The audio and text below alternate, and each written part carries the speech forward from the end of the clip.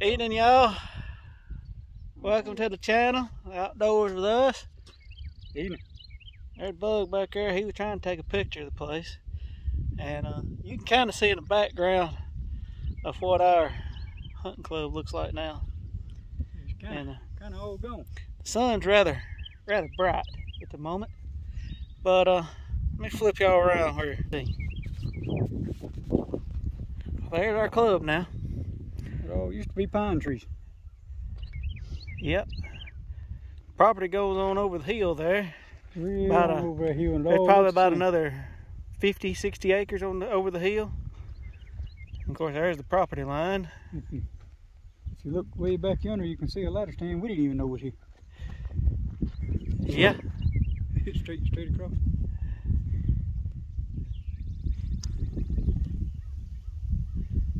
Don't know if I can see it or not. Yeah, y'all can see it. Way over. We went to check it out because we wasn't sure about it. Yeah, it's been there for many years. It's done dilapidated and on a dead tree and everything else. Many years. But they clear cut 116 acres, wasn't it? I think it is 115, 16 acres. 116 acres. And so they cut half of our club because we ain't got but like 220, yep. Something like that. You can see my shoulder straightened out. We get in here this winter. Y'all wish us luck slinging arrows across this. Yeah, we're gonna shoot them a fur piece. But anyway, me and Bug were just walking around examining the place. We done walked about a mile. Yeah, we had some trees that had our firebox, had our ladders on them. But we thought they was gonna leave, but they come cut the trees. But they was good enough to lay our ladders down. Yeah, they took everything off the trees, but they did say that they was gonna leave the trees if we would mark them. So we went and hung ribbon around like we supposed to, do all that good stuff. But I guess they needed them 4 trees. I guess so. So they come and took it all down for us. But they were good. They didn't tear up nothing. They laid it down to the side. And to be a clear cut, it's actually pretty cleaned up. Yeah, I mean, compared to what I have seen.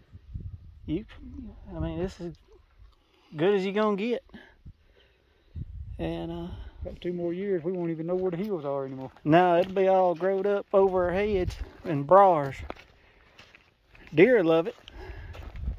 We just had to keep us some roads cut in or sprayed in, do something with it anyway. But anywho, luckily, y'all see them pine trees over yonder, we can still hunt that. Yeah, that's still our property. That there in front of the truck is the actual property line, and then right across the top of my truck, the property line kind of veers off to the right. Looks like a hill in there. Yeah, and so all that's still standing there is ours. We still got, like I said, about 105 acres left that's still in timber that they thinned last year. Yeah, last year. Last fall, or last spring. Yeah, about this time, last year. Yep. So they're saying they're gonna come back by probably about this time next year, and they're gonna wipe out the rest of it. So they're saying. We'll just have to wait and see, I guess. Yep. So at least we'll still have a few of the bottoms that they can't mess with because it's a SMZ zone. And if y'all don't know what that's a stream management zone, and depending on how big the stream is that goes through it, depends on how wide they have to leave a buffer, from it, leaving the trees up.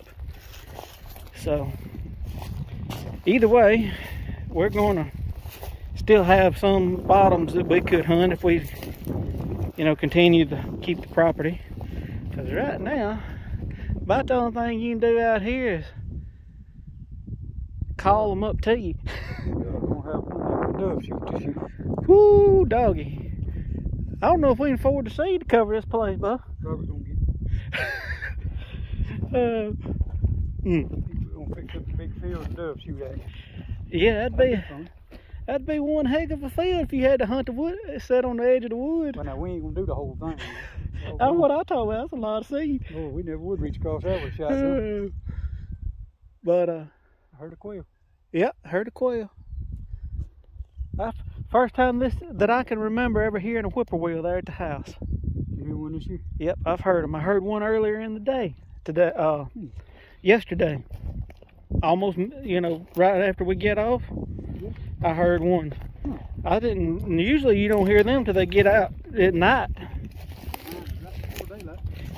And I know it's an old wise tale, but so far it's always been true that when you start hearing the whippoorwill at night, the frost, you know, cold, freezing weather is gone. You can go ahead and plant your gardens and everything. Ain't nothing shouldn't get cold enough to kill it. So that's what a lot of you farmers go by, and but anyway, we're gonna get off here, and there's the loader that's left, and the skidder sitting right on the other side of it. They through in here now, so they fixing to pack up and get gone.